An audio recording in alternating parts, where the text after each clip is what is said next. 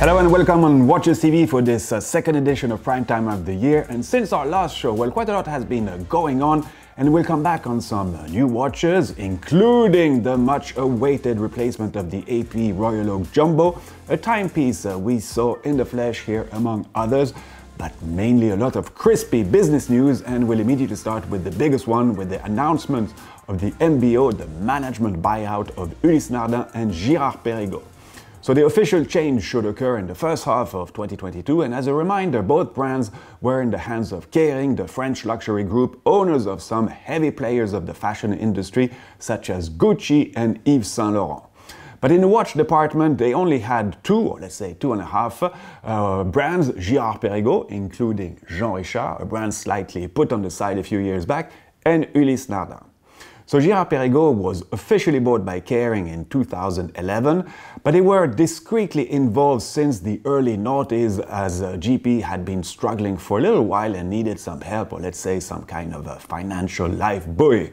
So in the summer of 2014, Kering extended their foothold in the watchmaking industry by purchasing Ulysse Nardin for approximately 850 million Swiss francs, a price which was already considered pretty hefty, but the brand, under the guidance of its main previous owner, Mr. Rolf Schneider, who passed away in 2011, had developed some serious IP, being among the pioneers, for instance, of the use of silicon for watch movement. At the time, Ulysse Nardin had around 450 employees, 350 of them being in Switzerland, and was rather successful on some specific markets, the main one being Russia. And this last one totally collapsed only a few months after this purchase, when sanctions were imposed after the Crimea annexation. So yes, a pretty hefty price tag. In 2017, a new CEO was appointed with the arrival of Patrick Pruniot, having worked for Apple and Tag Heuer before, and since then, well, he has definitely tried to pimp up both brands, working on new, more contemporary designs, but especially trying to bring some hype with these two brands with new communication campaigns. So on paper, it seemed like a good strategy, but naturally it takes some time to see the results, and both companies continue to cost quite a lot of money to the Kering group. In September 2020, and related to the COVID situation, around 100 employees were laid off, and a total of 300 employees stayed with these brands, which almost merged together, and Mr. Pruniot became CEO of both brands, actually. In 2021, and speaking about annual turnover of both companies, well, it was apparently a bit less than 50 million Swiss francs, and that's a huge drawback compared to what numbers used to be only a few years back. And it is believed that Kering lost something between 1 and 1.5 billion Swiss franc in the process. So yes, good things had to come to an end at one point, and we hope that this MBO is the best solution for both brands and Kering, whose CEO, François-Henri Pinault, was most probably more leaded through his well-known passion for watchmaking than his accounting team during all those watchmaking years for Kering.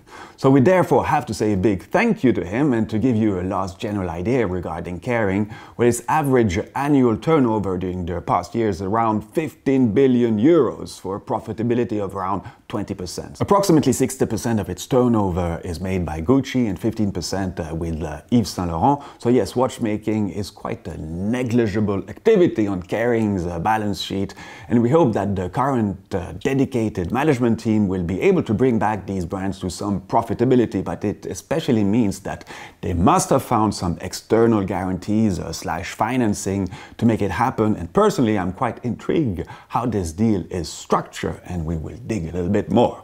Okay, next business news, and the Swatch Group published its 2021 figures a few days ago with an annual turnover of 7.3 billion Swiss franc, up 30% compared to 2020, and a profitability of almost 1 billion compared to 52 million a year before. Some financial medias mentioned that 75% of its profits were made by three brands, Omega, Longines and Tissot, and we should highlight the strong return of Tissot actually, because probably, I mean, the PRX collection helped them in this price segment, especially that they are really competing against smartwatches. And these numbers also highlight the fact that the Swatch Group knows to handle large volume brands, because this unfortunately can't be said about their luxury brands Breguet, Harry Winston, Jacques Hédreau and Blancpain, though it seems this last one is not doing that bad. So Richemont also published some numbers, though their fiscal year ends at the end of March, but nonetheless Q3 of 2021 saw a 35% jump of its consolidated turnover, but we know that this is mainly driven by the jewelry activity of Cartier and Van Cleef & Arpels, but nonetheless the figures were above market expectation, and the shares of Richemont have never been as high as now, but would be really pertinent to have a much clearer breakdown of these numbers.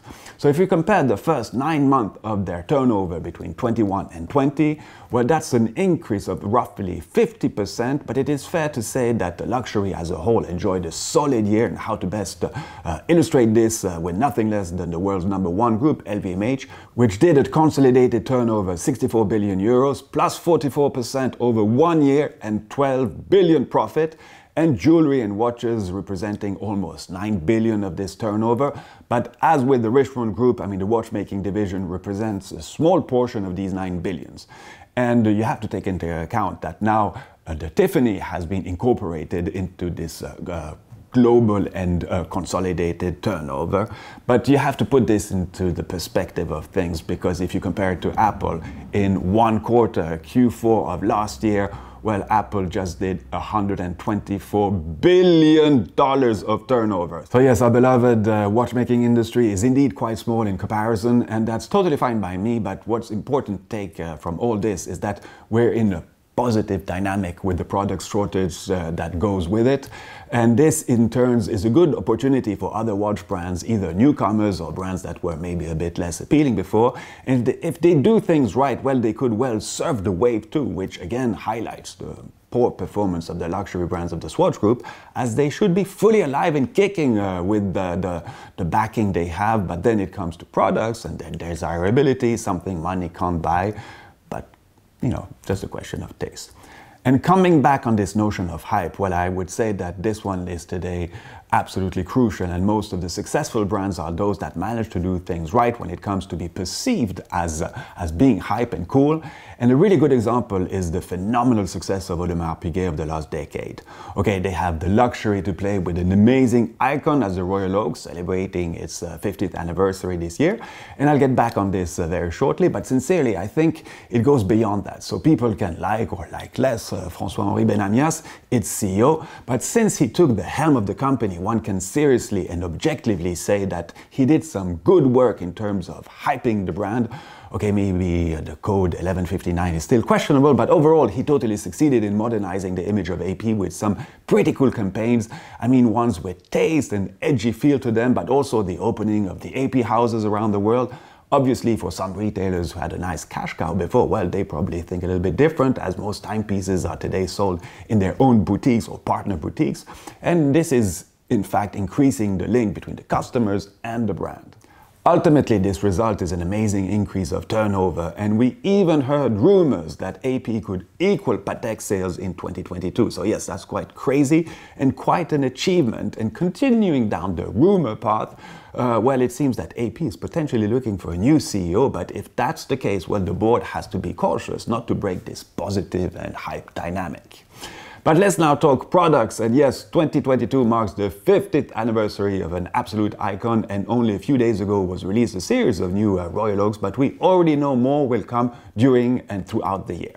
So this famous watch was originally designed by Gérald Jantin, and among these releases, AP had to pay tribute to the very first one, the so-called Jumbo, as it was perceived as being huge 50 years ago, and yes, times change. On this new model, the 16202, one of the main differences concerns the logo, with the full name of the brand appearing and is still printed on the dial. So we managed to get our hands on two different models, one naturally paying this tribute to its ancestor, and the other one coming in this yellow gold attire with a bit of a black fumé dial.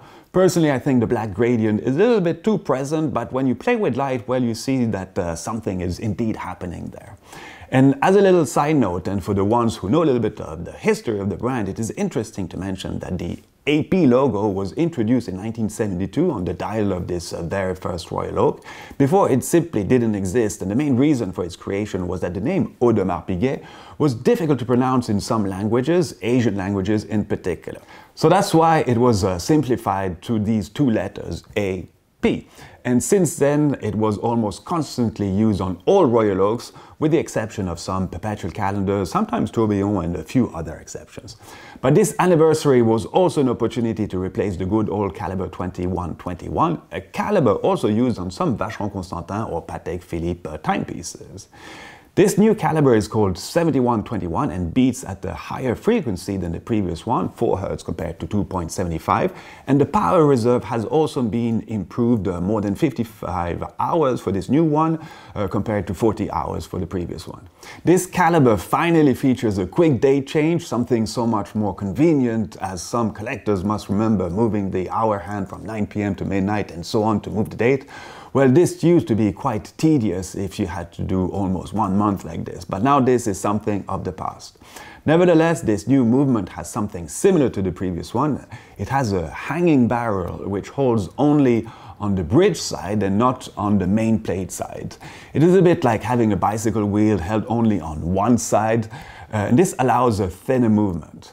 However, the new one is a slightly thicker 3.2mm compared to 3.05, and other Royal Oak models were also launched for this anniversary, some really nice chronographs, just the right size, but that's according to me. And we had a chance of having another 2 of these new APs coming to our club space, but hopefully we will come back more in details in the coming weeks regarding this 50th birthday celebration. To summarize things, the main new design elements with these new models concern the logo, now 3D printed as on the code 1159. The bracelet links are just a little bit thinner, and this contributes to a more comfortable feel. And when you look at the lug part, well, you can see that this little facet has been slightly enlarged and now captures light a bit more evidently. So little changes here and there, feels almost like the Rolex evolution of their watches with the really tiny details. But again, when you have such a clear winner in your collection, well, you have to be respectful and be cautious on these minute changes. Anyhow, we know we will be in for some more novelties coming from AP, but I can already tell you that there won't be a massive Royal Oak party taking place, but more small events around the world and mainly in these AP houses. So I don't want to carry on too long, and I know that the digital LVMH Watch Week occurred a few days ago. We did see some pretty cool things, in particular coming from Zenith with Julien Tornard, its CEO, who is doing a good job at precisely making the brand hyper with some funky and quite daring design. Same can be said about TAG Heuer, and there too you can definitely feel that under the guidance of its new CEO, the son of Bernard Arnault, well, he's bringing some freshness, and I hope it will do the job and get the brand back to where it should belong. Well, regarding Hublot, well, same, and I don't have much to say. Okay, I'm reaching the end of this prime time, and I would like to take this opportunity to thank all of you for the marvelous feedback we got regarding some of our recent videos. And I feel extremely happy and proud regarding the Georges Dubois interview published recently, because your comments have really moved us, and we will have some more reports going in that direction coming soon. Okay, not necessarily with a 100-year-old guy, but with people that have really experienced the evolution of watchmaking. These testimonies are necessary, and they will leave an eternal trace of the life of some great individuals, and we are just very blessed being able to film and share with you these kinds of contents. So thanks so much. We have many great videos coming. Thanks so much again to our patrons, and see you real soon. And of course, Viva Watchmaking to you. All the very best. See you.